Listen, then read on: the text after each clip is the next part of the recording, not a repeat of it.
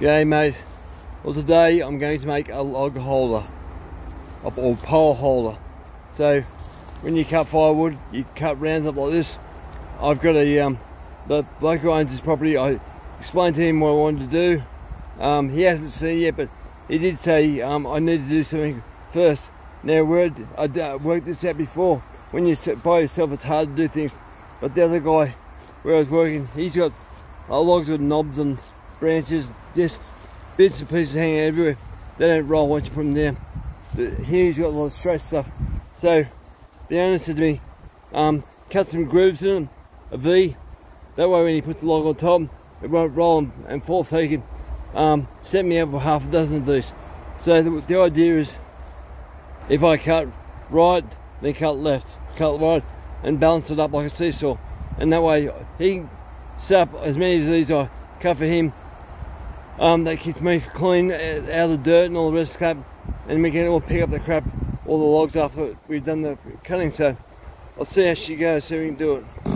Not exactly sure how hard it's going to be cut. It's not with the grain, so it gets the grain sort of a funny angle. So I'll do a 45-degree just to feed it. So there we go.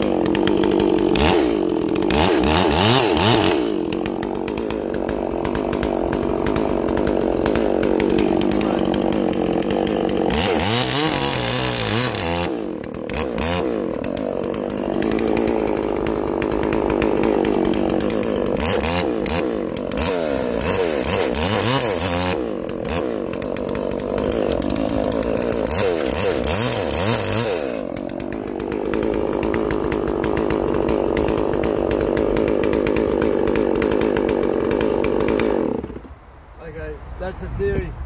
So you'll lay a log, say just a lot 2 foot round on top like that. It won't roll. Cut one end, then go cut the other end. It works me way all the way to center. It can't roll once it's sitting there. I might cut the next one a bit wide, I think.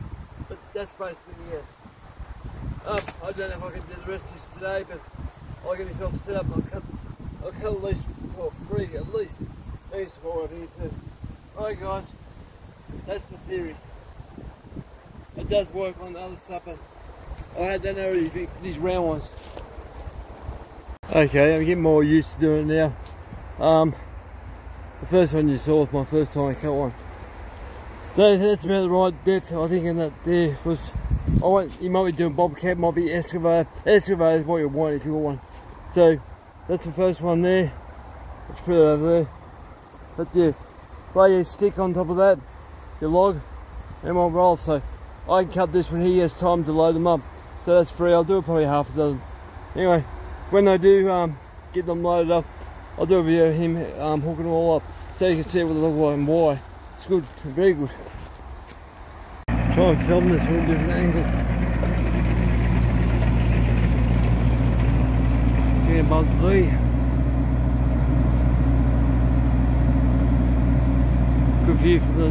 Good viewing from the driver side. Vehicle control, all that.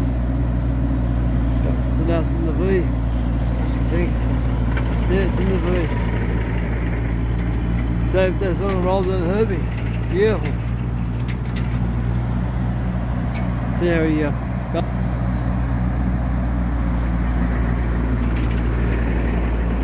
nice big one. Same as I cut left first. Probably cut left twice. Get it right, so Now I'm set up one there, more down here. The first one, second one, third one. So I'm set up. Alright guys, I'm out of here. Alright, we're picking up the stick or log. Putting the log holder, stick holder. See if this works.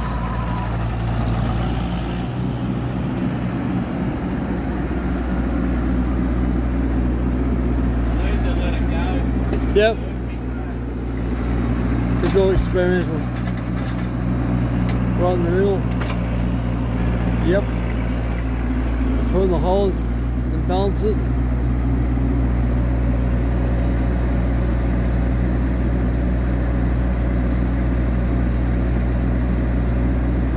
Hopefully it will stay like that. Beautiful. Now I'm set up for the next torch to test. So that's about 22 inches side there. Let's measure that.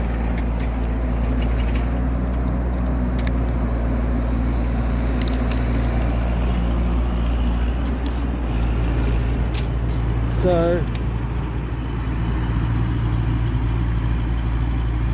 yeah, 24 inches, that's a good size. So the idea is look in front on the left hand side is more heavy than the right hand side.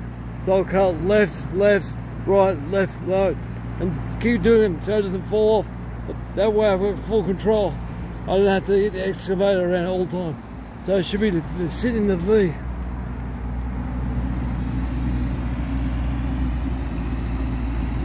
Sitting in the V like that. Beautiful. Perfect.